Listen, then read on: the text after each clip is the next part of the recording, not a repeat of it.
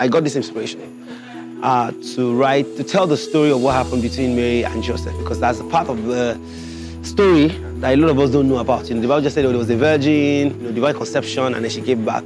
Now I started imagining what if that story was being told in 2014 when it was written, 2013 when we started thinking about it and writing it.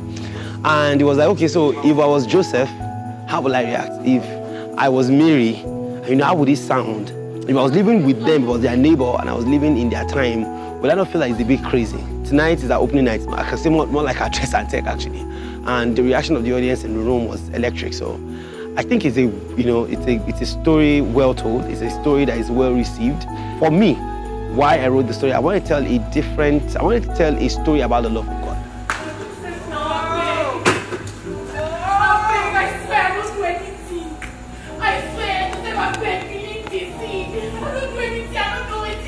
First of all, I'd say the main idea came from the script itself, because when I first got the script and I read it, it was in Pidgin English. So I felt like, okay, Pidgin English, this, I've not seen it before. I know it somewhere it must have existed, but I've not seen it before. So I thought, okay, if it's going to be in Pidgin English, why don't we create a fantastical world of our own? So really, I will say, yeah, the script itself just told me what it wanted, and I obeyed. Mary, sorry to say I don't believe you before. You're doing your work, but I still won't marry you. Most of the work went into the first show. That was the maiden show. We had a lot of conversation. So this time it was just like we were refreshing our memory, right? So it was more or less like what we had done before, but with a little tweaks here and there. So it was chilled, it was good. This show is tagged the greatest tale of love ever told. So we want people to know that God is love, Jesus is love, so because love prevaileth over all things.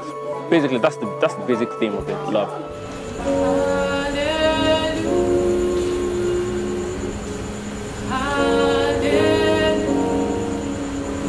There was a lot of having to truly internalize the story more than the way I had known it. It's a story you've heard over and over again, so a lot of times it looks like something that is so far away, but having to play the character, I had to put myself in the shoes of somebody who didn't have sex, didn't do anything, and you're just pregnant, and then having to be in a community where that is an abomination or people will look at you a certain way, and still holding on faith that, hey, I didn't do nothing wrong, and this dream happened to me, and I'm holding on to that dream.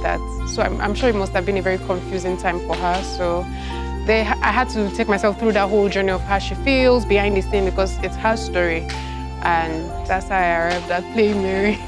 Now, person wey don't carry load, they do like this, so. They do. Now, man, what be? Person wey don't carry belle. Carry which belle? Then, when Jesus was born, there are some things we have now that they didn't have then.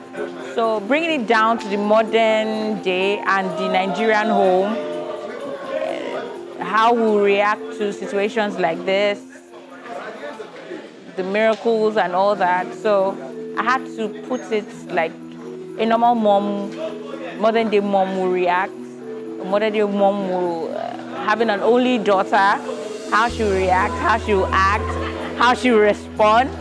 And being a mom as well, I was able to put something together to put the character together and just try. And when I was much younger, when you fall sick, the first thing moms want to do is, let's check, is she pregnant?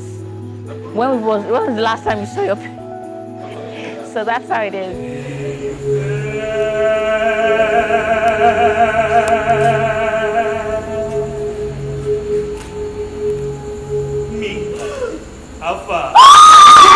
I actually saw the show last year as an audience member, so I had a pretty good idea of the story. And in the past, in the different productions, I played Joseph. So it was interesting for me being on the other side of that experience where you are the bearer of good news. And in this play, I like to refer to Gebu in this show as the heavenly Agbero, the Agbero of heaven. And, you know, he's the bearer of good news, you know. But you also have to keep in mind that this good news can be hard to take, you know, so you have to package it well and all of that. So for me, it was just, how do you embody the heralding of great news, you know, news that is going to change the world.